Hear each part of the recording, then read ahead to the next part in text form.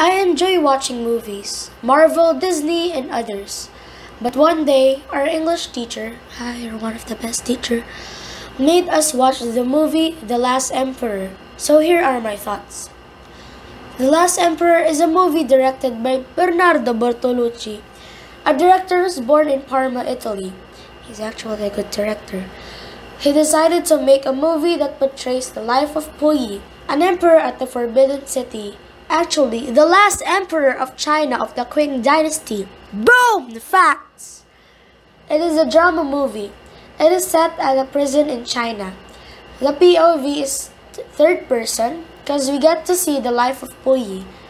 So the movie begins in 1950 where Puyi is at prison in China. He tries to commit suicide but failed.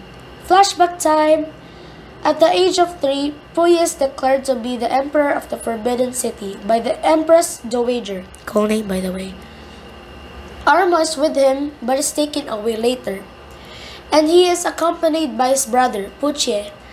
After the revolution, Puyi finds out that he now only rules the Forbidden City, which made him sad, and now he's depressed and turns into Puyi Eilish. The end.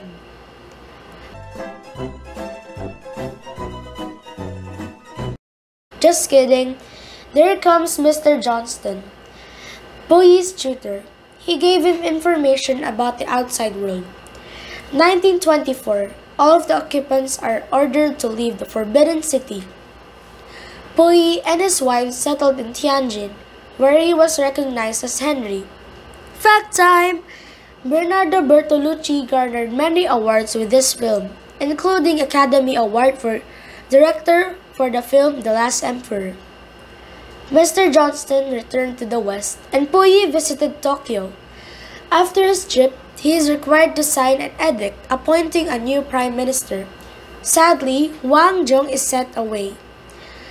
1945.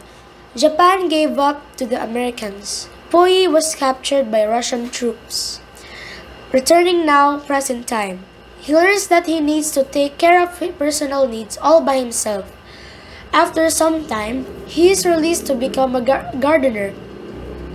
He visited the Forbidden City and perishes. I like the movie. It is very emotional. It shows its age, like the camera. But the production and set is amazing. The soundtrack is amazing. It shows the culture and other stuff. But some scenes are quite boring. The acting is on point, the script is very well written, and the interactions of the characters are very good. So kudos to the scriptwriter, actors, and the director.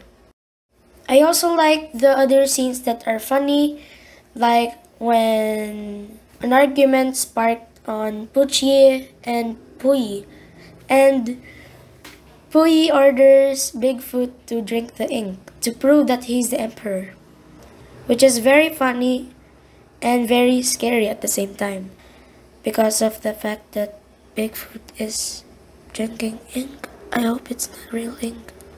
The soundtrack is amazing, but sometimes it is repetitive and it is used on many scenes, which is very annoying at sometimes.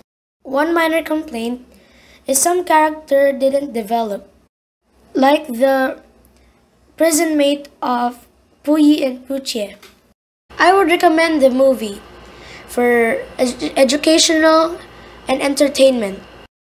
The movie gives many lessons. For example, you need to be independent, take care of yourself in your own, and be ready for the real world. For a movie that is released 3 decades ago, it is very good for its time. I would give this a 9 out of 10 for the good script and good acting, but the scenes that are quite boring and some camera works. This is The Last Emperor. Thanks for watching. Bye!